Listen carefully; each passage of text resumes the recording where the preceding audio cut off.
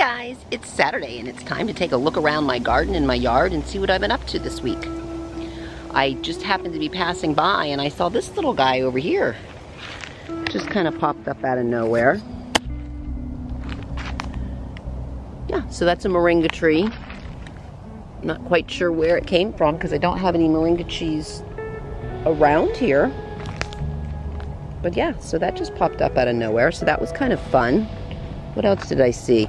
Oh, this is interesting. So these are these Palm Beach, we call them Palm Beach oaks, I don't know. They're oaks of some sort.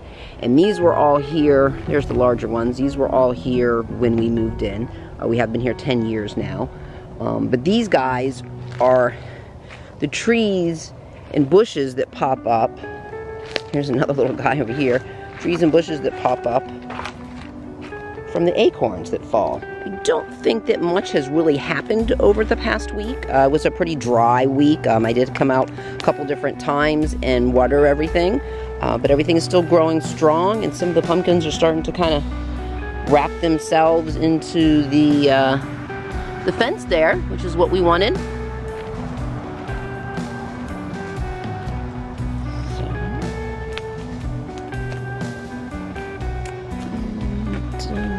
Have here the potato plants are doing really well with that. Don't even have to get down into the pot to show you anymore.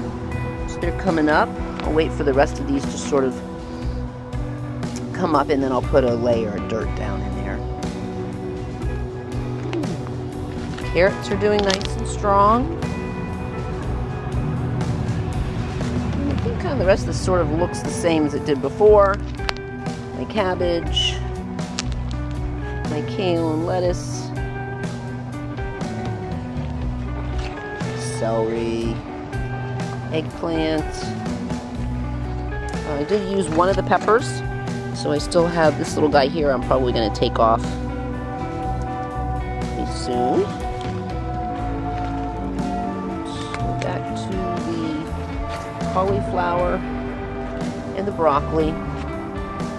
Still just sprouting leaves and getting bigger. I did find one of these little support rods and put it up here for the Roma, who's actually getting big enough to need support. Yay! And I've been eating my tomatoes on my wraps at night. And I got lots and lots of little tomatoes everywhere. Aren't they cute? Tomatoes, tomatoes in the sky! Yay! That's really it on the garden part. I do have a couple little projects that I might work on this week, and one project that I finished that I'm going to give you a sneak peek on. So I found these. These have to be several years old, but we're going to see if they work. I've got a cherry tomato. Actually, I got 3 cherry tomatoes and a strawberry.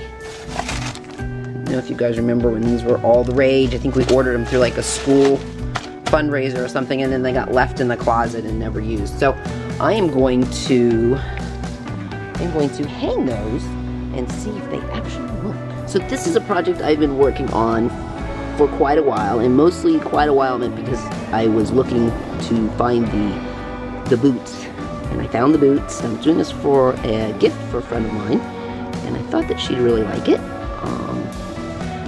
But yeah, look how cute these turned out.